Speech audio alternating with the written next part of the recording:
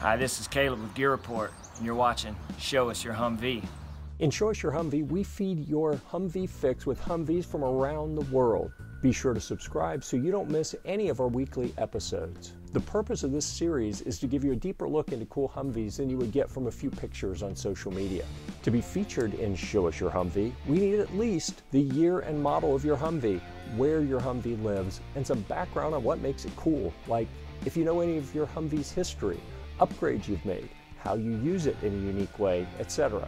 Send that info to ShowUsYourHMMWV at Gear-Report.com, and I'll put it in a future episode of Show Us Your Humvee. Every year, part of the Gear Report team heads to Las Vegas for the Shooting, Hunting, and Outdoor Trade Show. We call it SHOT Show, where all of the major outdoor brands show off their product. This year, our friends at LightForce partnered with Arms Unlimited to feature a former USMC helmet-top Humvee in their booth, showing off various new LED light solutions. You can see that they got quite creative in their light placement. Here we see AJ from Gear Report and the Hummer Mods channel talking about a future project with the LightForce reps. It was a popular display that even attracted a certain MMA legend who is looking for lights for his LMTV. Back in North Carolina, Ken's gotten rather obsessive in his quest to recreate a Special Forces Humvee, complete with enough guns and ammo cans to warrant a suspension upgrade. I don't think I've ever seen a Humvee with more goodies bolted to it than this green monster. What kind of goodies, you ask? How about a working turret with 50 cal machine gun on an MK93 mount? Military radios, antennas, and intercom system.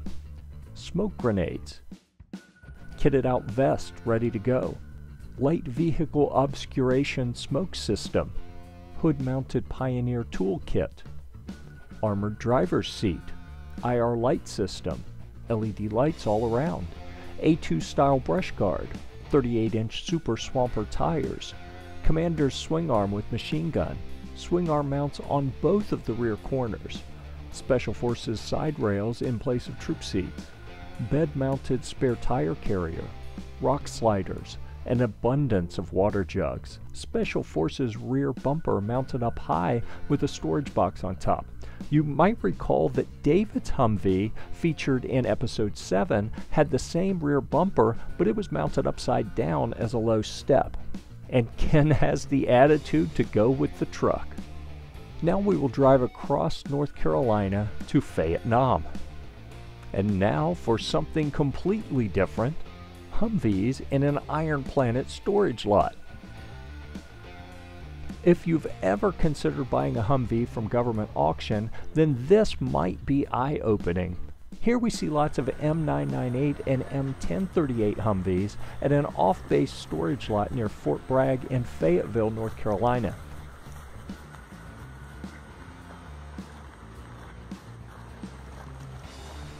At this lot, most of the trucks did not run and were missing various components.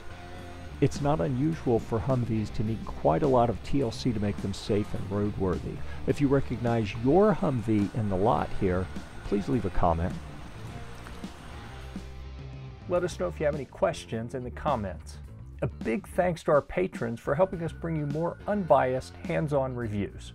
If you want your Humvee to be featured in Show Us Your Humvee, then send me an email with landscape-oriented pictures or a link to download video of you doing cool stuff in your Humvee, and I'll put it here on Show Us Your Humvee.